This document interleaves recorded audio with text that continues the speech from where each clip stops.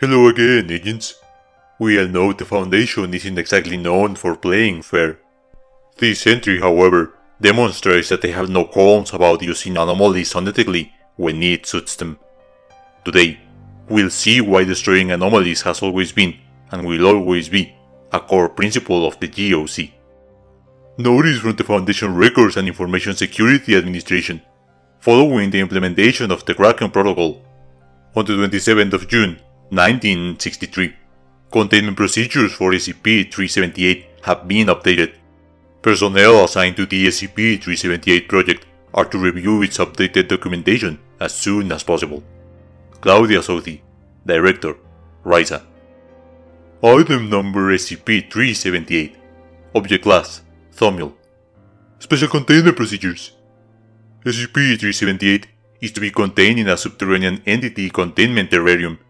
Temperature and humidity are to be maintained at levels optimal for the growth and habitation of Heterodermia cancro, Utica cave lichen, and Prenolepsis everettman, North American cave ant. Twice per year, SCP-378 is to undergo a medical and psychological evaluation. Access to SCP-378's containment terrarium is separated from the surrounding facility by a decontamination chamber.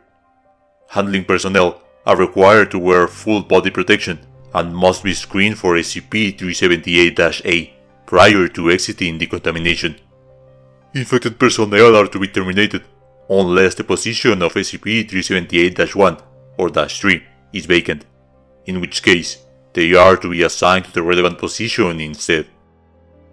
As of the adoption of the Kraken Protocol, SCP-378's containment is focused on maintaining its three primary containment components.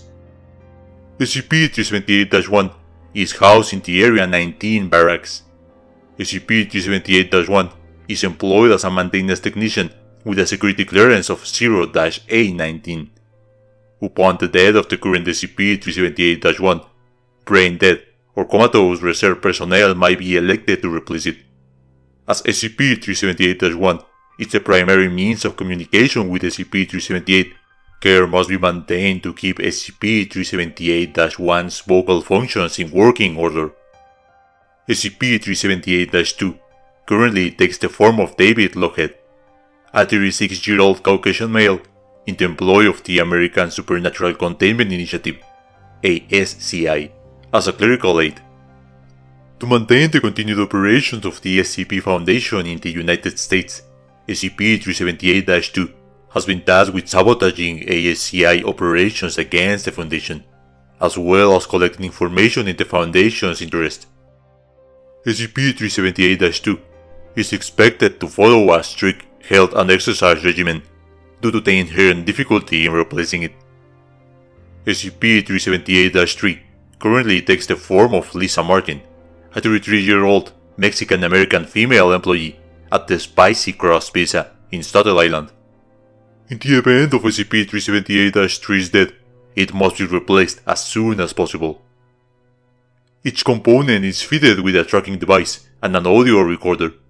Each week, embedded agents stationed near each component are to evaluate the health and integrity of each component and its associated surveillance equipment. The utilization of SCP-378-A in further infiltration is pending Foundation Overwatch approval.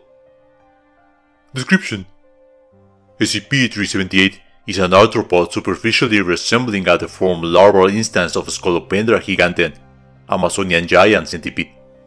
SCP-378's legs are largely vestigial, primarily meant to assist in peristatic locomotion. SCP-378 measures 3 meters from mouth to anus, with a bodily thickness of 1 meter and a weight of 233 kilograms. Under normal conditions, SCP-378 is an omnivore, with a diet consisting primarily of lichen and insects.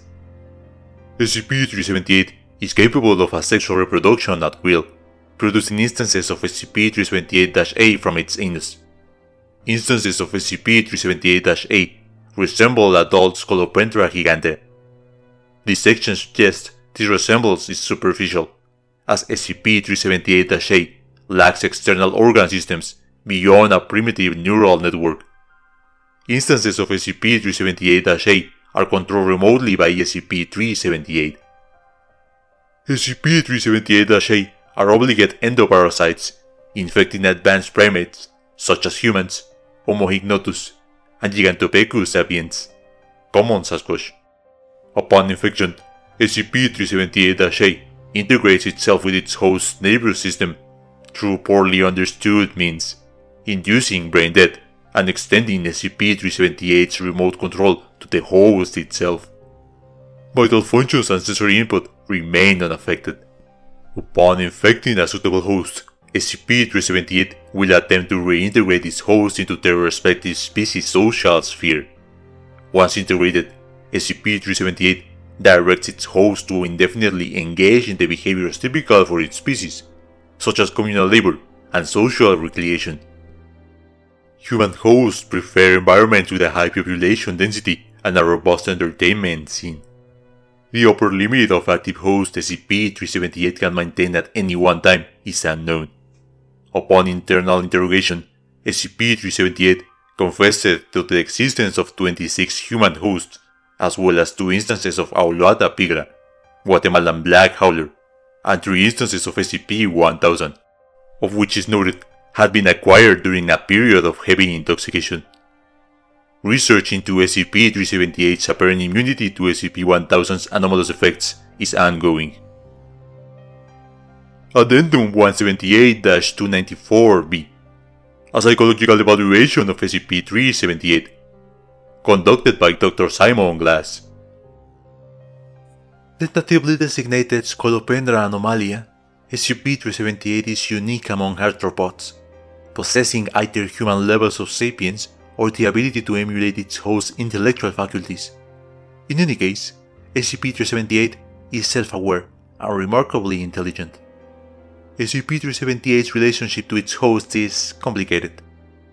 While SCP-378 maintains a consistent sense of identity across multiple hosts, each is treated as a persona for SCP-378 to roleplay.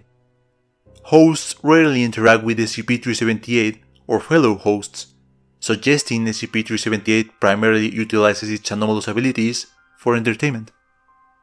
This is further suggested by SCP-378's readiness to abandon such personas under duress.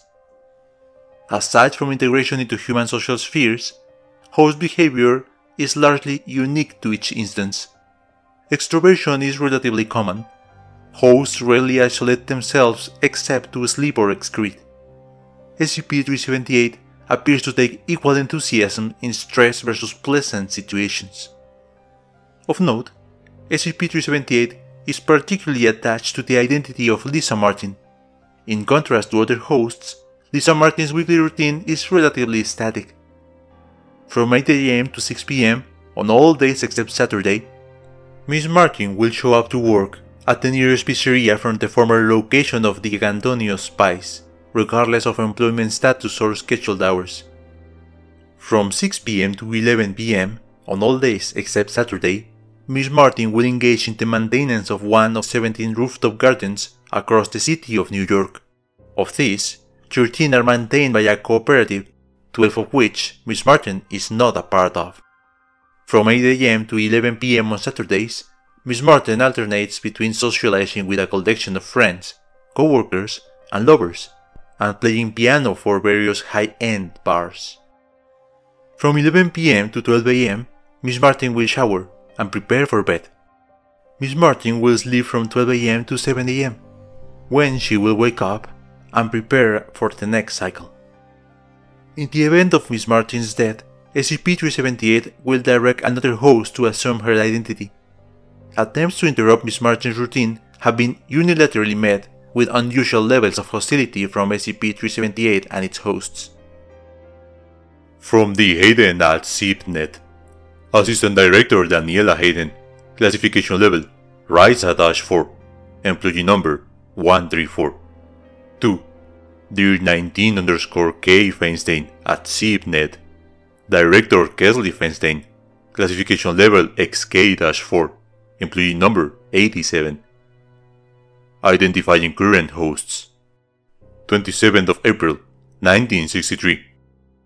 Director Feinstein, Mr. Song and Dr. Glass' work have revealed quite a bit about SCP-378.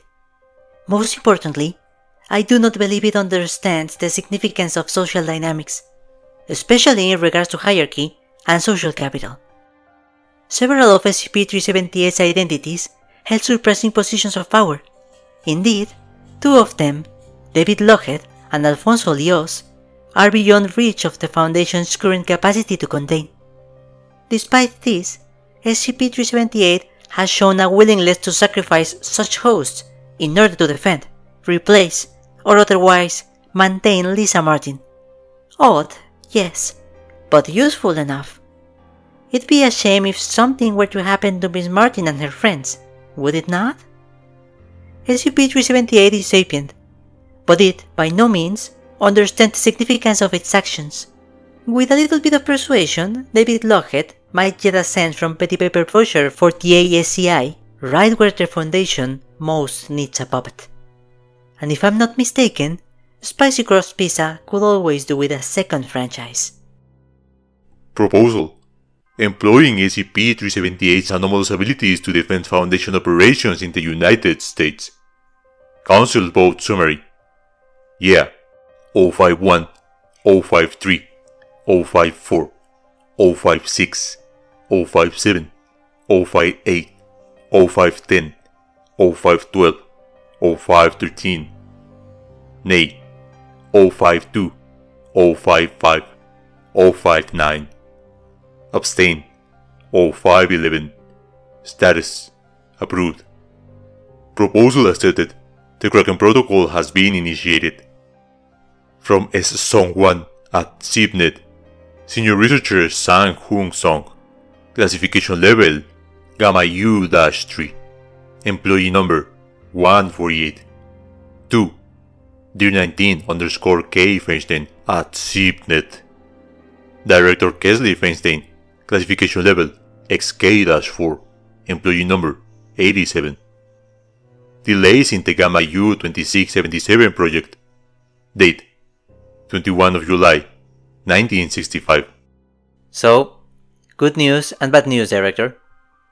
Good news, as I'm assuming you already heard, with the plans for construction of Site-56, all thanks to a certain Mr. Lockheed, the Kraken Protocol is getting a much-needed expansion. With its relative proximity to both the Lily of the Valley Nexus and the Pacific Northwest, it's a perfect opportunity to expand the scope of SCP-1000's containment while ensuring the ASCI doesn't stock Lot B dry before we get to it.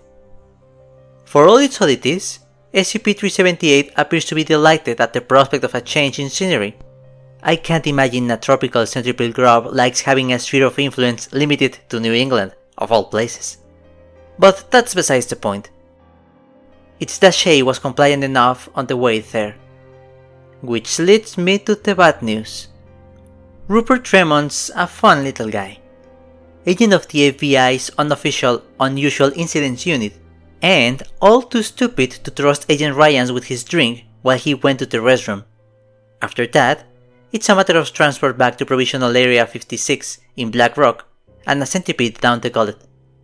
Problem comes up when 378 tells us it can't establish a connection. Now, Tremont's still alive, so that's not normal. We run a number of tests, try to figure out what went wrong, and that's when we see a different centipede in his head, where our centipede usually goes. More to come, but I have a bad feeling about this. End log. The SCP Foundation's corruption runs deep. They manipulate institutions and sacrifice civilians without batting an eye. They even think they're the only ones playing this game.